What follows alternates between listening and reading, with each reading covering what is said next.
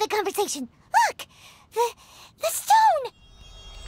It burst open! It's... Guoba?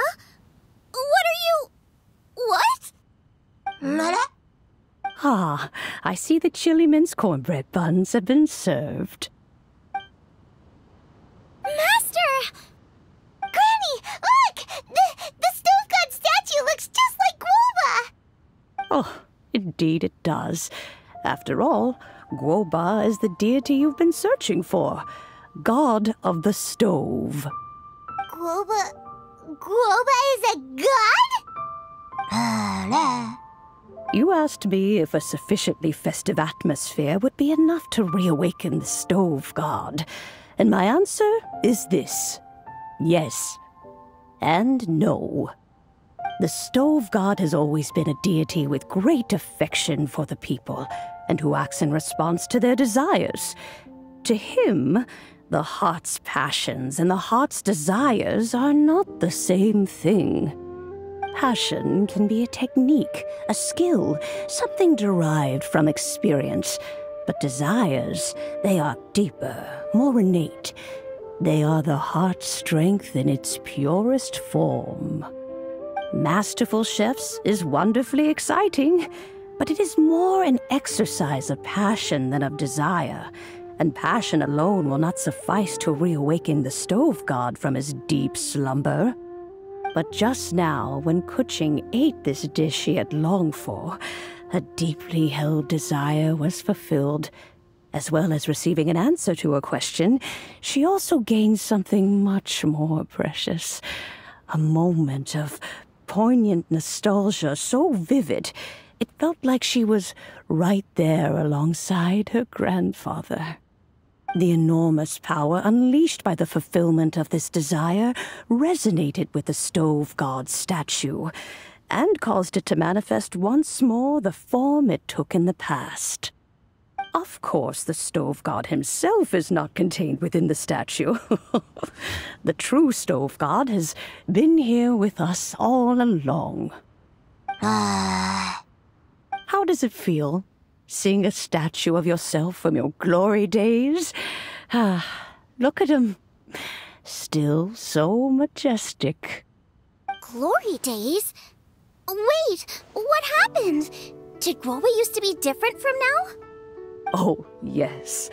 Back in his day, your Guoba was once the patron god of the soil. But all the wisdom and power he had then, he has since surrendered to the soil itself. A god surrendering their power to the soil.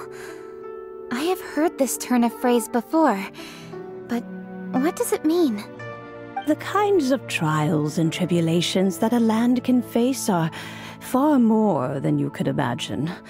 Droughts, floods, torrential rain, hurricanes, earthquakes, tsunamis, fires, and plagues. The threat of disaster will never fully disappear from Liyue. Even woes that have never been faced before in history will come to pass in the future. Such things affect you mortals far more than we Adepti, with our immortal forms. He once walked with you over the barren plains until you arrived at last at the harbor. He joined you in building your dwellings and lighting the stoves. It was his hand that lit the very first street lamp of Liyue and brought the aroma of cooked food into every household in the land. You mortals no longer remember him, but back in the age when you did, he was the closest of all the Adepti to the common folk.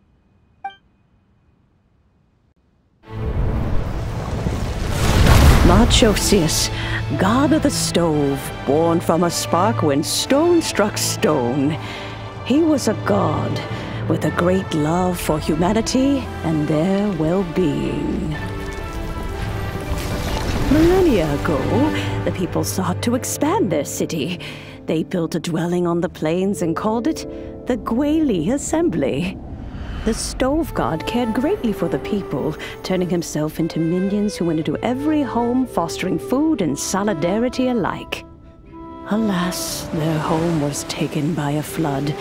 The waters ravaged the Gueli assembly and forced the people back south to Liyue Harbor. Though the distance was not far, the journey was plagued by a terrible storm. For a dozen days, the Adepti stayed by their side. During this time, the Stove God cooked an ancient delicacy, flatbread with a meat sauce to stave off the cold and damp, fit for those on the move. Centuries later, disaster and plague arose once more. The Stove God would appear no longer, for he placed all of his power into the land itself to quell the calamities. His power expended, and his wits greatly reduced. Thus his body decreased in size. By the time he parted ways with us, he wasn't even the height of a human. He told Rex Lapis and I of the dishes that bring joy and of the secrets of the flame, then went into the mountains and entered into a long slumber.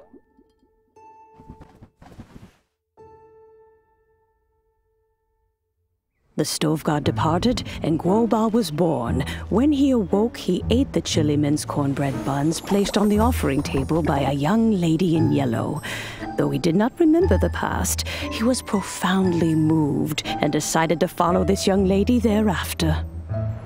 The Stove God had quietly disappeared, but the vendors rose early to hawk their wares. People went out to buy goods, lit their stoves, and cooked food, just as they had done every day for as long as they could remember.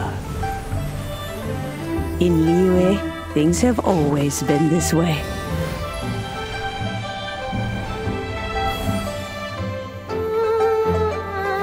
Nature provides, the mountains rejoice.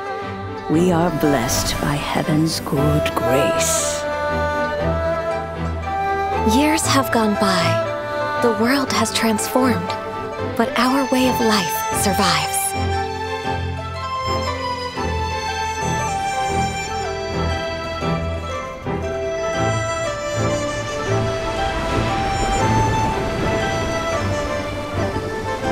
Fame and fortune is only a season.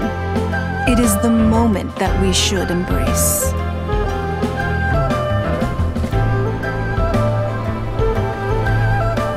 Past meets present. Heritage becomes legacy. Long into the future may we thrive.